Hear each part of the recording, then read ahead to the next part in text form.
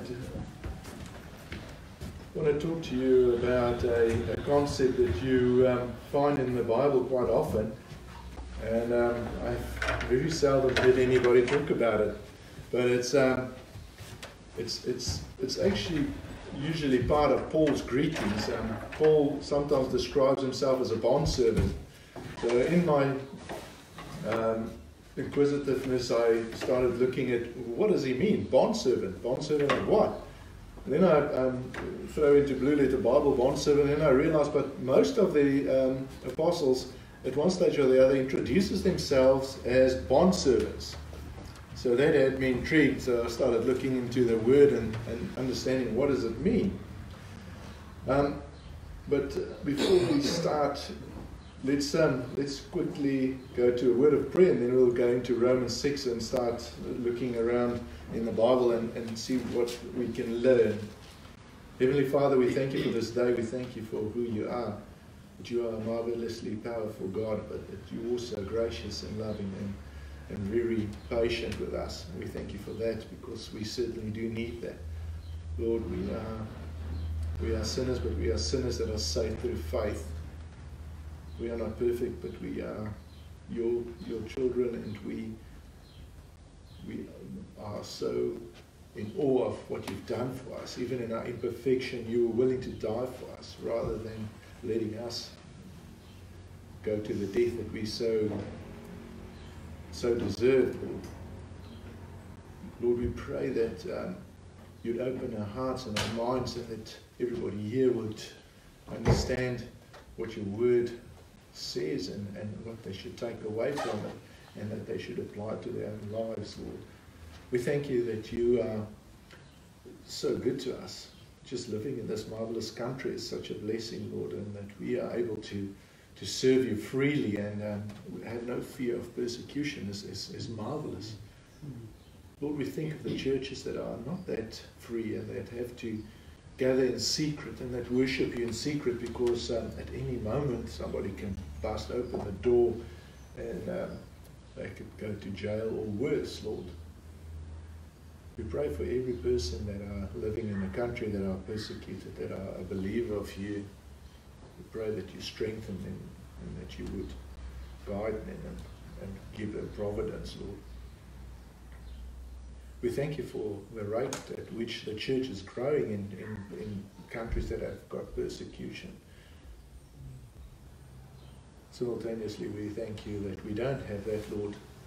We pray that the missionaries that we support would protect them and save them and give them marvelous boldness to proclaim your gospel, even under utmost circumstances of danger and imminent threat to their lives, Lord. We think of this fellowship. We also think of other churches in this area, and we ask that you guide them. We ask that you bless the pastors, and that you would give them clarity, and that they would stick to your word, Lord, and that they would teach good doctrine, and that the church would grow. We know that in New Zealand there's a hunger for the word, there's a hunger for truth, Lord. We see it among us. We see it about us. We ask that you would use us, and that we would understand the calling that you have for every one of us. That we would go out and be faithful witnesses, and that our testimonies would stay unmarred, and that we would be able to demonstrate your great love, and the message of the gospel would come out of us. We pray this in the marvelous name of Jesus Christ, our Lord, our Savior, our King. Amen. Right, I'm going to read from Romans 6:16, and just to lead us into this bondservant theme that I'm busy discovering and looking into. Know ye not that to whom ye yield yourselves servants to obey, his servants ye are to whom ye obey, whether of sin unto death, or of obedience unto righteousness. But God be thanked that ye were the servants of sin, but ye have obeyed from the heart that form of doctrine which was delivered to you. Being then made free from sin, ye became the servants of righteousness. I speak after the manner of men because of the infirmity of our flesh. For as ye have yielded your members servants to uncleanness and to iniquity unto iniquity, even so now yield your members as servants to righteousness unto holiness. For when ye were the servants of sin, you were free from righteousness. What fruit had ye then in those things whereof ye are now ashamed? For the end of those things is death. But now being made free from sin and become servants to God, ye have your fruit unto holiness, and the end everlasting life. For the wages of sin is death, but the gift of God is eternal life through Jesus Christ our Lord. In the Bible, it teaches us that we are either serving God or we serving the enemy, his enemy, the devil. We are slaves to him, or we are slaves to God, willing or unwilling. We are slaves of something. Ephesians 2 read, "And you hath he quickened who were dead in trespasses and sins, wherein in time past you walked according to the course of this world, according to the prince of the power of the air, the spirit now worketh in the children of disobedience, among whom also we all had our conversation in times past, in the lust of our flesh, fulfilling the desires of the flesh and of the mind, and were by nature the children of wrath, even as others." So, before we were converted to Christians, we were serving this spirit, this power of the air, who we know as Satan, okay? The prince of the power of the air. So what is that thing in your life that's keeping you enslaved? It may be different things for different people. It may be something you have never considered. What takes up the most time in your life? It may even just be that your priorities are slightly twisted because you have never been taught the priorities of God's institutions and where what belongs.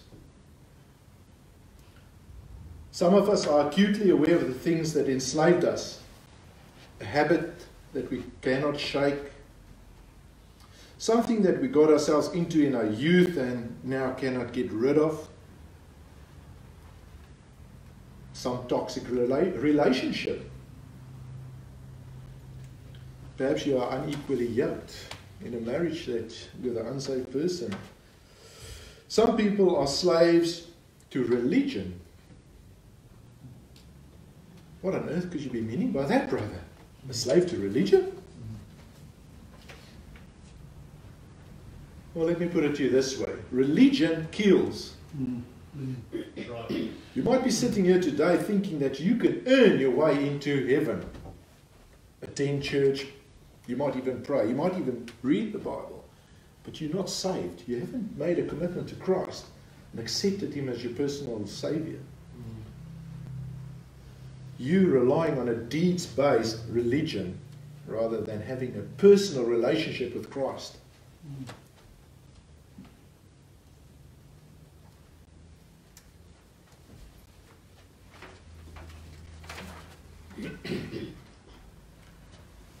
I'm persuaded that the Lord's Word, this one, is the manual for human living.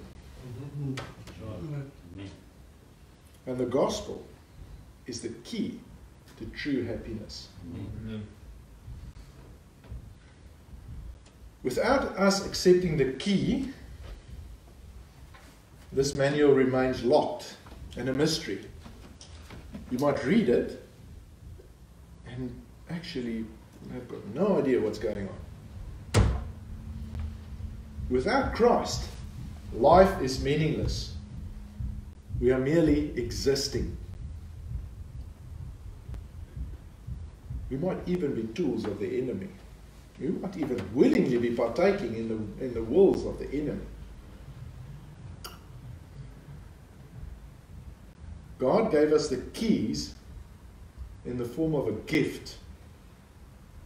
Look again at that last verse in Romans 6.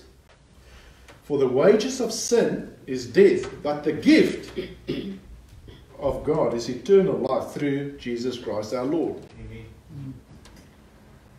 Think about it. If it's a gift, how can you earn it? Say you're speeding along State Highway 1 and the trooper pulls you over, and as he knocks on the window, you open it and you stick a $100 bill out there. What's that called? It's a bribe. Now, in a court, you can argue, no, it was a gift. However, we all know that it was a bribe indeed. Similarly, if you're trying to earn your salvation, you're offering the judge of the universe a bribe. Do you think you're going to come right? He says, you have to accept my son's death, and you're saying, well, I'll rather go to church, and I'll go to Bible study, and I'll read my Bible, and I'll pray 3 hours a day, and I'll do this, and I'll do that, and I'll tithe, and I'll do this, and I do, but I don't believe. What am I doing? I'm bribing the judge of the universe. How do you think that's going to go down? In that court, one day, that big court, it's going to be what it is. It's going to be a bribe. It's not going to be. He's giving you a gift. You cannot earn it. By merely trying to earn it, you're on dangerous territory. However,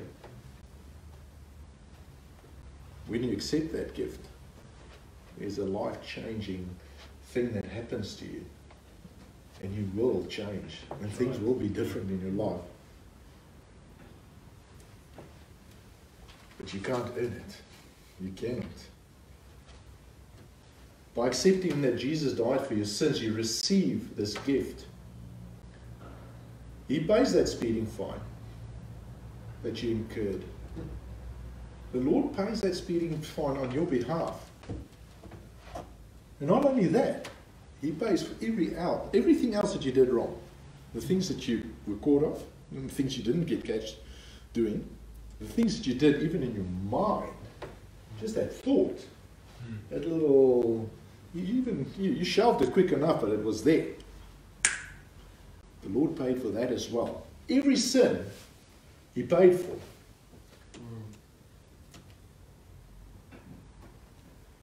Now, Paul introduces himself on occasion as a bondservant of Christ. What does he mean? The Lord paid for our sins and we're free. We're free. What's the story with this bondservant thing, you know? Let's look at the Old Testament and let's see if we can find some hints as to what a bondservant would have been and what Paul understands. Now remember, Paul is a learned Jewish man. He's a legal mind of note. He introduces himself as a Pharisee of the Pharisees. So he's had quite a detailed upbringing and teaching. He's a learned man out of the Jewish law. Let's look at a part of the Jewish law that might put some light onto what he would have meant by bondservant. Turn to Exodus 21 with me.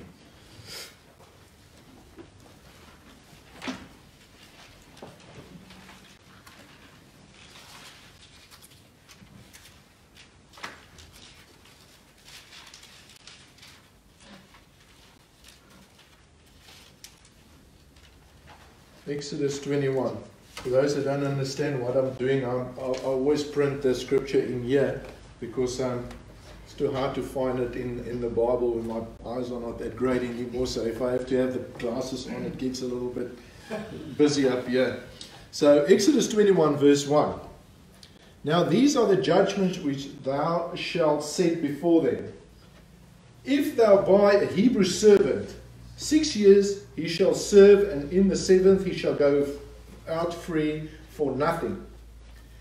If he came in by himself, he shall go out by himself. If he were married, then his wife shall go out with him.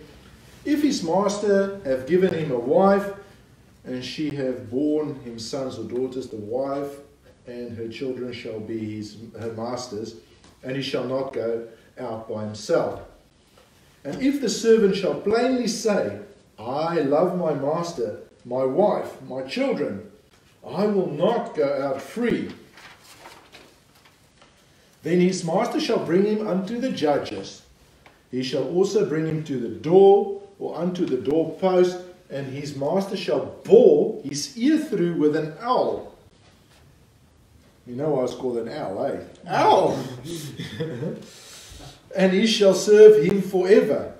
So this man came into debt, couldn't pay his debt, was sold into slavery, and this was part of the Hebrew law. This guy that bought him as the service of this man for 6 years. However, in this period, he has got a wife and children out of the other slaves that was serving this specific master. And when he's supposed to go free, he realizes, but his life with this master is much better than his life out by himself. And he declares that you'd rather serve this master. So the master takes him and sticks an awl through his ear. Okay. If he loves his master due to the goodness and the fairness of his master, he remains a freed slave and will serve his master forever, a bond servant. This is what the Apostle Paul is saying. He loves his master and he will serve his master forever. You see, Paul's master is my master. Mm-hmm. He freed me from sin that was not, I can't even repeat here. Okay? He freed my wife. He freed my daughter. He freed my son. The lives that we used to live, we don't live anymore. I'm no longer dependent on anything. Mostly things that was once attractive to me now disgust me. Or I even find it boring, maybe shallow. Yet I was so afraid that if I submit my life to Jesus, that I will stop having fun. It's amazing. The truth is, I only started living properly after I met Jesus. Amen. As soon as the Spirit of the Lord convinced me by studying the Lord's Word, I realized that His will was what I wanted for my life. And I started doing it. I started following God's will for my life. This. I started reading this. It's first is slow and sort of clumsily. You struggle and you can't understand half of it. And there's a lot of things you don't understand. But there's here and there you have these little epiphanies. And you start realizing that the Lord's speaking to you. And as you study it more and more, it becomes more and more, it makes more sense to you, So I started teaching my wife and my children, first Wednesday nights and sometimes Sundays and so on. Very clumsily. My son sat there looking at me very skeptically initially. There's nobody who's so skeptical as your own family when you've made a huge change in your life. They're all looking at you thinking, oh, what's this all about? Yeah. I think he quite liked the way we lived. We used to race motorcycles and, it was liquor and all sorts. And I think it appealed to him, he liked this hurrah, hurrah, hurrah life that we were leading. It was, it was manly and, But in any case, But the Lord is faithful, and He worked in both my children's heart. And despite my own sinful past, my children are now both regenerate. Of course, my wife as well. Slowly, the Lord restored my family to a God-honoring one.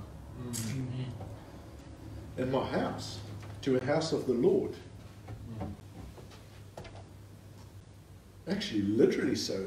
For years, our local fellowship in the shore gathered in our house. So it literally became a house of worship, which was amazing. I mean, wasn't that years before?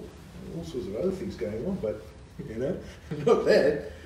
The Lord blessed us by restoring our marriage. I still have to watch my step. But a husband is first among equals. If I dare go where angels fear to tread. And if I dare say it, as I submitted to the Lord, and my wife and children submitted to the Lord, and to me, and we submitted to each other, we see how God honors His word. And His word show us a certain order in things. If we are obedient to Him, the true meaning of life starts to unfold. And we began being obedient and started to look for His will in our lives. It became a self-fulfilling prophecy. We are made to serve God freely.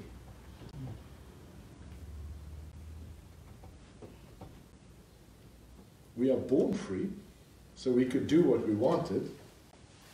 But what we wanted wasn't necessarily good for us. There's a difference between what we want and what we need.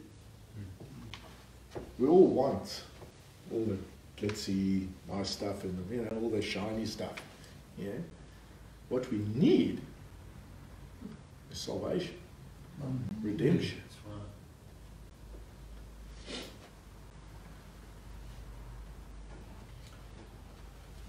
But being a good father, when we submit to His plan, He blesses us, and the joy that fills our life is inexpressible.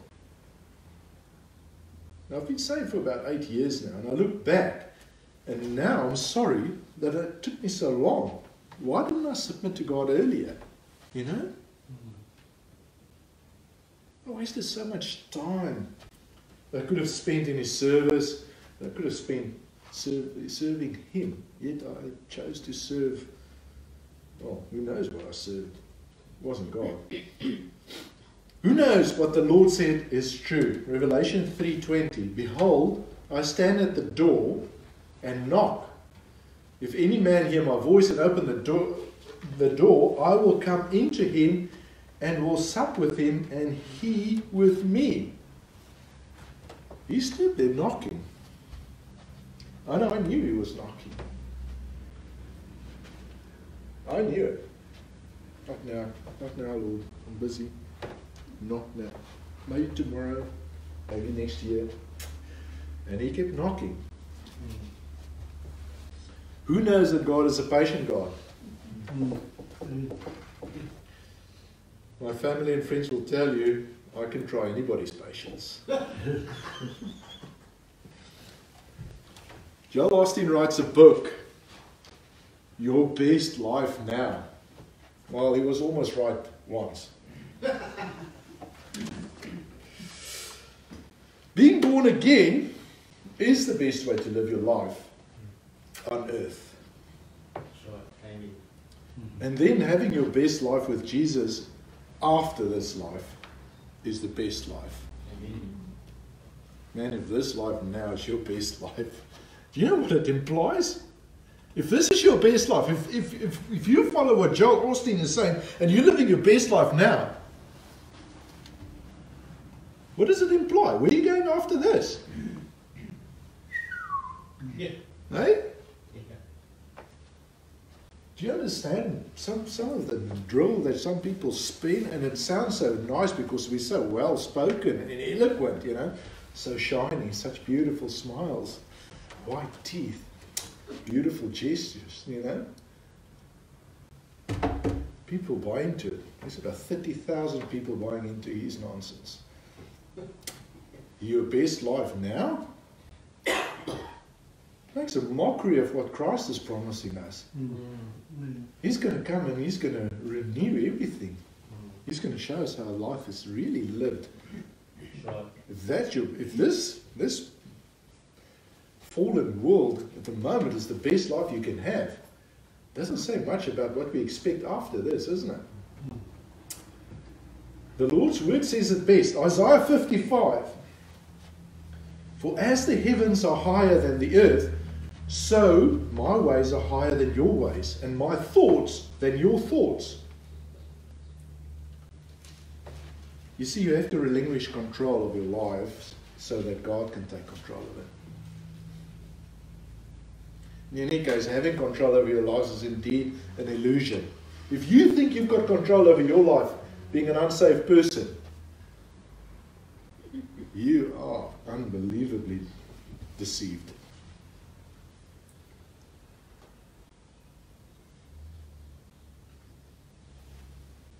God is in control, believe me.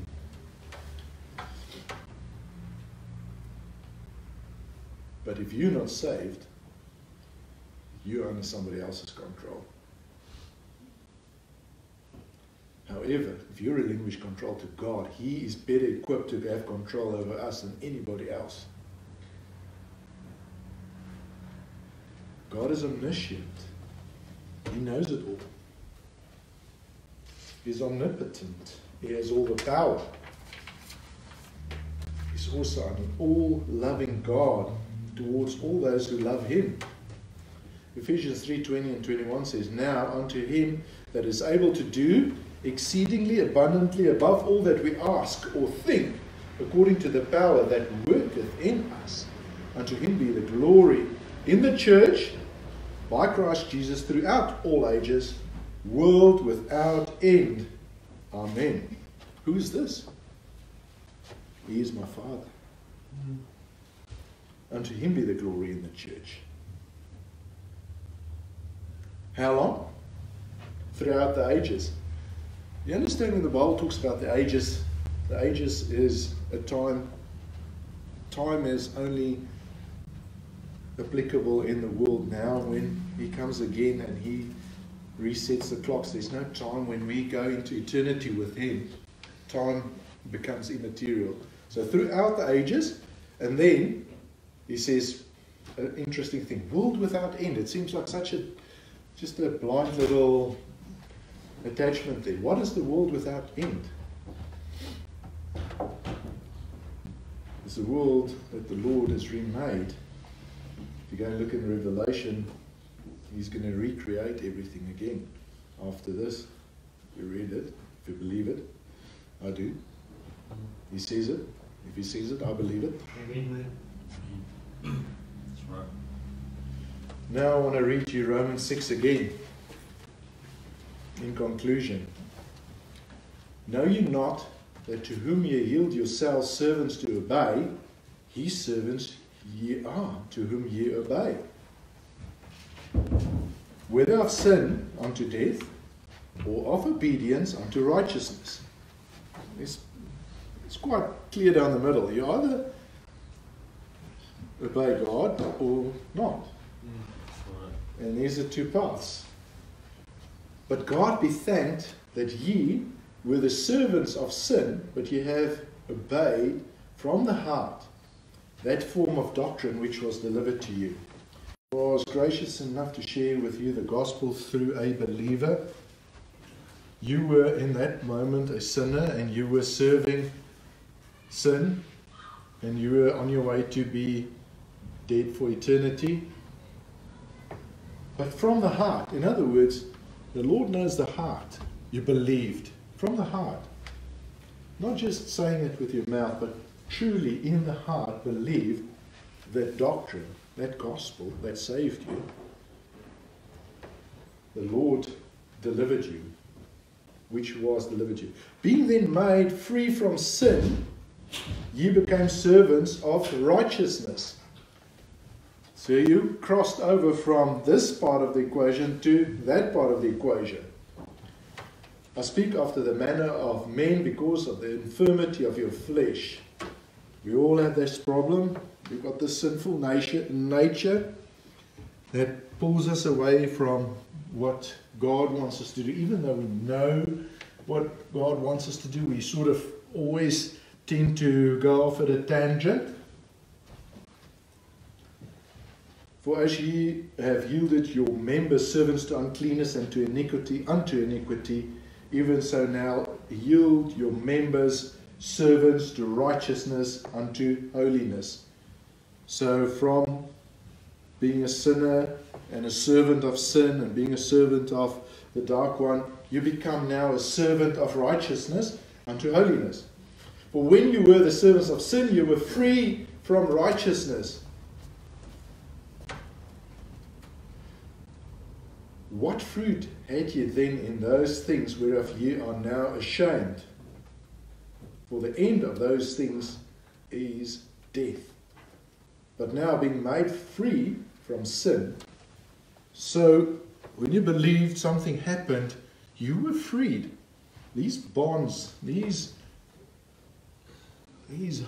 chains were cast off. And you became for the first time actually able to not sin. Until that moment where you believe, you're incapable of not, even there's passages that allude to the fact that even our prayers in our unsaved state is an abomination to God. You understand that when you're not saved and you pray to God, it's abominable.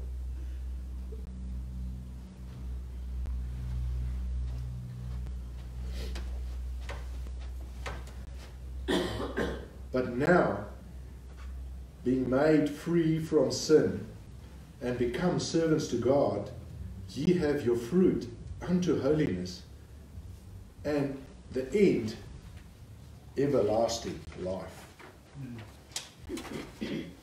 For the wages of sin is death, but the gift of God is eternal life through Jesus Christ our Lord. Amen.